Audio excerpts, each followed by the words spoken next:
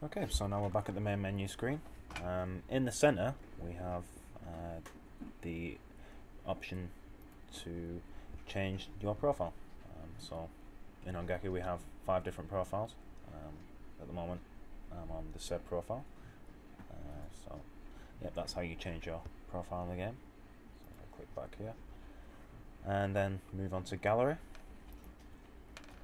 Now within Ongaku, when you complete a level, you will be given a different type of medal depending on how well or how bad you did. We have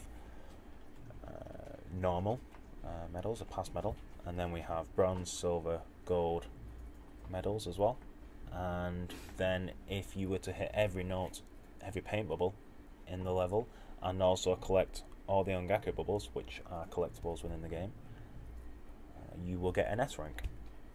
Now, if you hit a gold medal on one of the levels, you will be able to look in the gallery at the images, the background images for that level. If you were to get all the Ongaku bubbles, you can then watch the good and bad animations for that video, for that level. Sorry.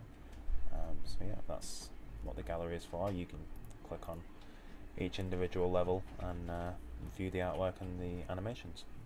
So yeah, as I say, I haven't unlocked anything on this profile, so I can't view them at the moment, but that's what the gallery is for.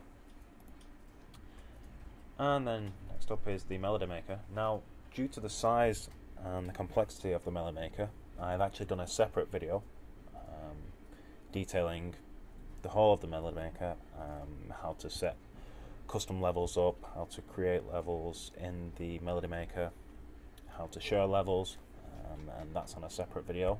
I will post a link to that video in the comment section below for you guys to look if you wanted to know more about the Melody Maker.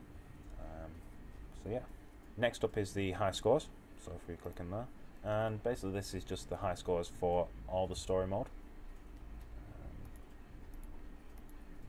So yeah, you can view your high scores and compare them with other profiles in Ongaku.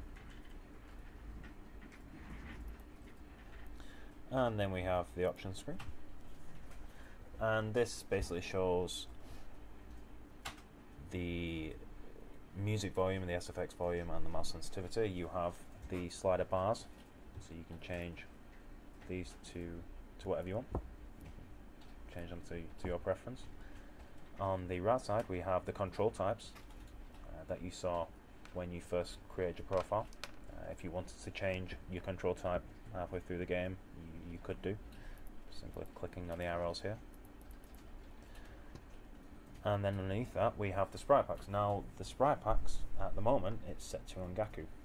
When you complete the game you will receive another sprite pack, and that basically changes the image of Ongaku, so he changes to a different version of Ongaku. More will become available for download when the game's released. So yeah, I'm not going to spoil which ones there are, but when you download them you can change them in the option menu. Then underneath the mouse sensitivity you have the tutorial, and this links you to the tutorial that you viewed when you first set your profile up. And then underneath that you also have another link to your profile where you can change the profile you're using. And then underneath that we have the credits, and these show the credits of who was involved in the creation of Ongaku. So yeah, check that out if you want. There might be something, you might receive something for watching the credits. Okay, so let's go back to the main menu and then click into achievements. Now we have 30 achievements within Ongaku. These range from completing all the levels, getting gold ribbons on all the levels, other stuff within Ongaku, creating levels in the Melody Maker. Looks like we have 30 of them, so yeah, they're there, so you can view through them. And finally we have the tunematic. So let's go into this and I'll explain what that's all about.